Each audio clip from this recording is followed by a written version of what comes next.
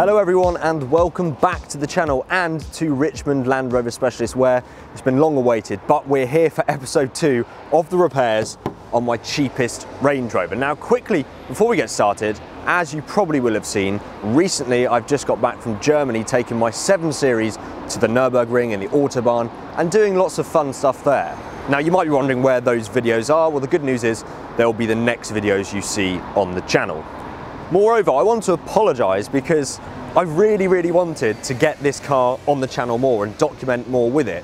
But to be totally honest, it's been awaiting some repairs that really need doing, and we've just been struggling to find some dates with Richmond Land Rover Specialists here to get them all sorted. But hopefully today is the day. Now, as you can imagine, there is a long list of things that need sorting with this car, and we'll hopefully get through as much of them as possible, because tomorrow I'm taking the car on its very first road trip. And of course, I'll be filming that for you, and you'll be seeing all of that in a few weeks' time. But I want to get a few of the urgent things sorted before that, obviously for, well, obvious reasons. So the main things with this car then are the radiator still needs replacing. That's where the big coolant leak is coming from. It needs some new tyres, which hopefully we can get sorted today. There's various knocks and cranks and stuff coming from the car, especially when turning quite sharply round corners. So I believe there's probably some suspension components that need replacing. We'll get that up on the ramp and work it out. I think the car also needs a new battery. Whether or not we'll get that done today, I'm not sure, but I leave it on trickle charge and that keeps it pretty healthy, but it is draining itself over time. And lastly then, this is an interesting one because this wasn't on film, but it was really annoying me that my electronic steering column wasn't working. It was going in and out, but not up and down. And where the steering wheel had been left was really high up. So I was driving the car literally like this. So I took it upon myself to fix it myself, and happily, I did actually manage to do it, and now the steering column is working perfectly.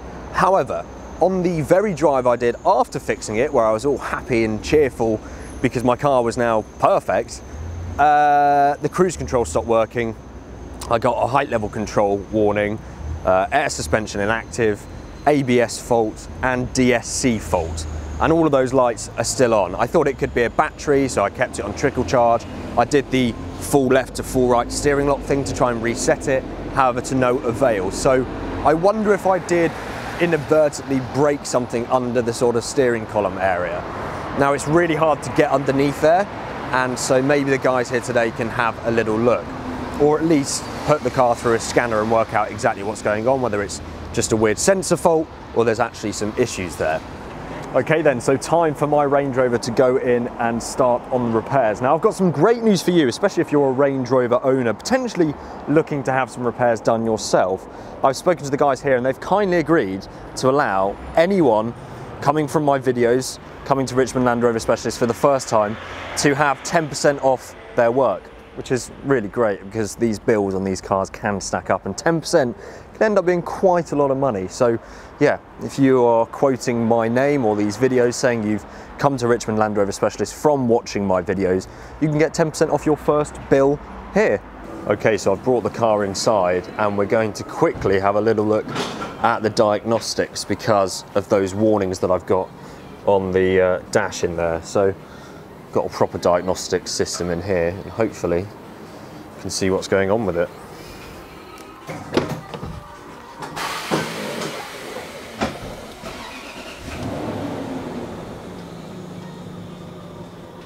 So apparently what's causing all of this is the steering angle sensor is faulty, which means it needs a recalibration, so holding the wheel completely straight and recalibrating it. Now that would make sense because, as I mentioned, it was when I fiddled under here that everything seemed to go wrong. So fingers crossed this fixes it. The other thing that seems to be amiss with the car is the brake lights are always on. And that is because the brake light switch is faulty, and actually it makes sense that that might be the culprit for the cruise control not working, because all the cruise control switches work, and how it works in this car is you select it on and then you press up or plus for it to then maintain that speed.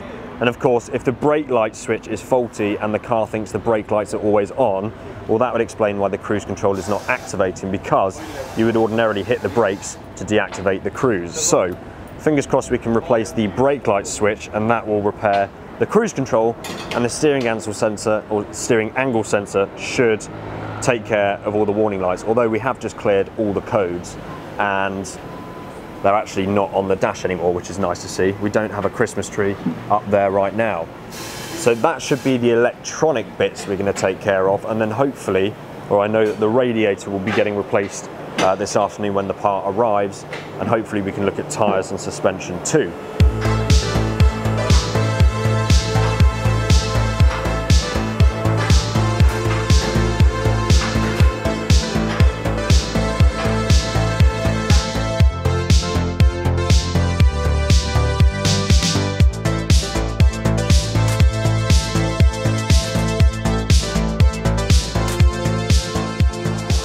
So we've gone round underneath the car and there's actually quite a long list of things that need doing.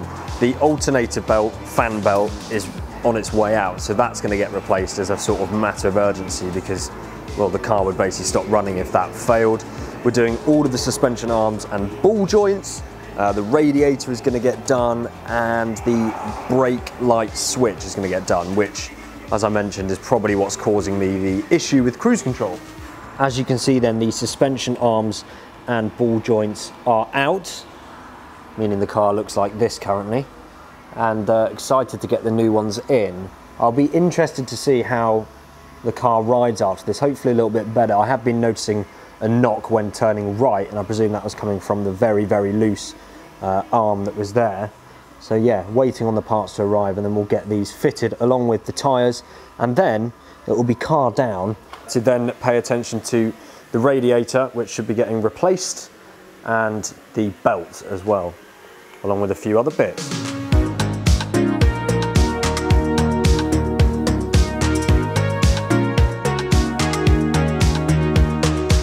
Okay, so a little bit of an update then. The old radiator is out of the car.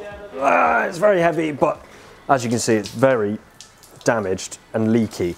So that was the reason for my horrendous coolant leak. I was having to top it up maybe every couple of days or so, so it was really draining out.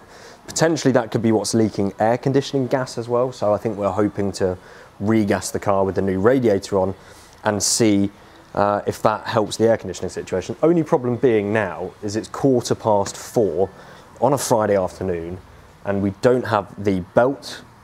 We have the new radiator, as I mentioned, and I think we've only got a couple of the control or the suspension arms, and we're still waiting on the brake light switch. Radiator, not so much of an issue because I can top coolant up as much as I need, but we've got that. The alternator belt, the fan belt, that is a problem. If that doesn't arrive today and it can't get fixed today, I probably won't be able to take this car on my trip tomorrow, which will be incredibly disappointing because I'm hoping to obviously create a lot of content around this car for that trip. So it really is just a waiting game now, and fingers crossed that that at least arrives. I think we're still waiting on some suspension components, that belt, the tyres, and yeah. Otherwise, I could actually come here tomorrow morning, but I don't know, if it's not getting delivered today, then it might not get delivered tomorrow either. So a little bit annoying, really. As we're sitting here waiting together, if you haven't already subscribed to the channel, and you're one of the 80% of my regular viewers that watch and haven't subscribed, you really should, because then you'll be notified about my upcoming videos.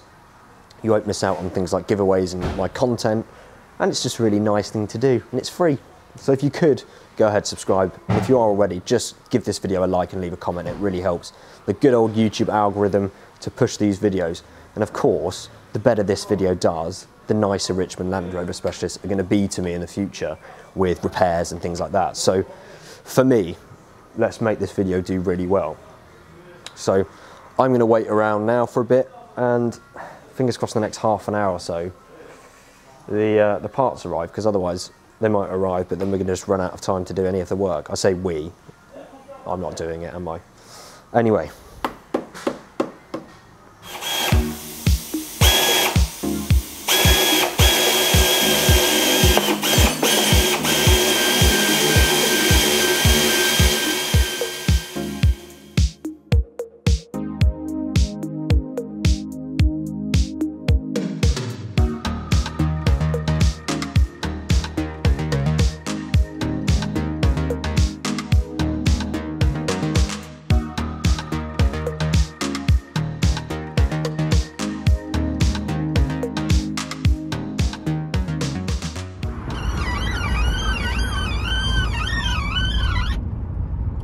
So it's the next day, and as was probably inevitable, couldn't get all the repairs done yesterday, Friday, because not everything arrived, and then by the time it did, the radiator job still needed doing, which is pretty big.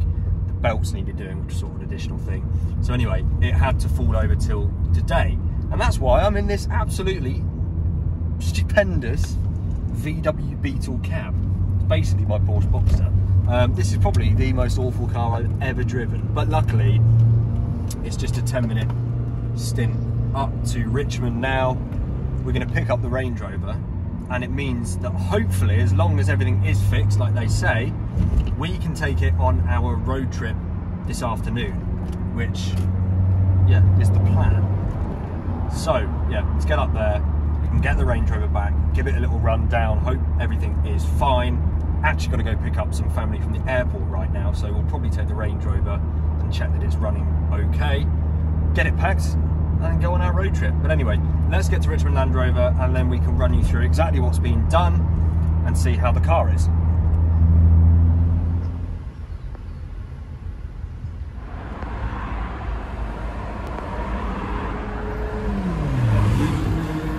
Well, I have a smile on my face now because I'm back in my beloved Range Rover, and I'm pleased to say that everything seems to be perfect. The cruise control is now working again, which is going to be necessary for our trip that we're going to be going on later this afternoon, and everything's been done. New radiator, the new brake light switch, I believe it's called, which is what was causing my brake lights to be on the whole time and the cruise control not to be working, so that's been sorted.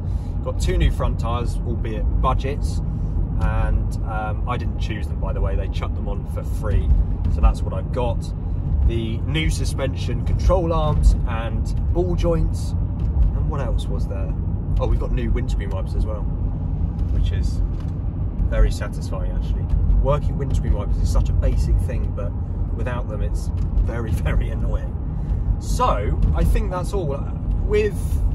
From all of that I've just mentioned to the brakes that I had done by them a few months ago, which I didn't film actually, and all of the oil rocker cover gaskets that they did in the last episode you saw, which seems like an age ago now.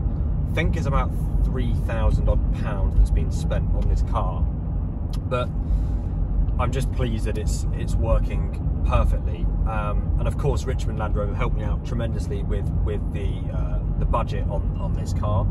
And of course, you guys can get 10% off if you take your car to Richmond Land Rover Specialists. So big thanks to them for really working hard to get this done in time for me.